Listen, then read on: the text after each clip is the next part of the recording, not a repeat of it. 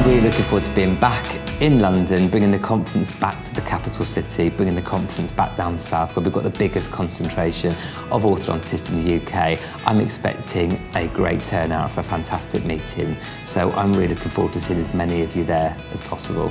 Easy to get to, loads of super things to see. I've lived there for 30 years and I still find it exciting when I walk across Waterloo Bridge. I think the venue itself is fantastic. We're right in the centre, the beating heart of town. It's a fantastic conference centre. It's also small, so I think it's a great opportunity to meet people. So it'll be an intimate venue in a hugely popular city with so much to offer. There's going to be a phenomenal pre-conference course by Sebastian Baumgartel about TADS, and I can't wait to take part in that. It's going to be immense. I think that the blend of environment and the programme, it just looks very exciting, very stimulating. I'm looking forward to the venue right in the heart of Westminster.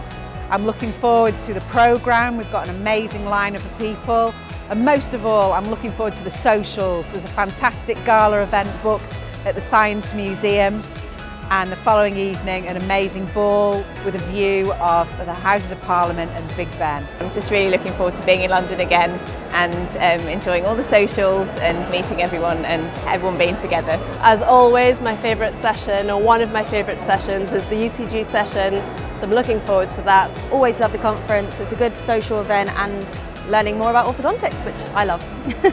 I think it's going to be a major pull for people because London just has that element of attraction, and I don't think we will come short of meeting everyone's expectations.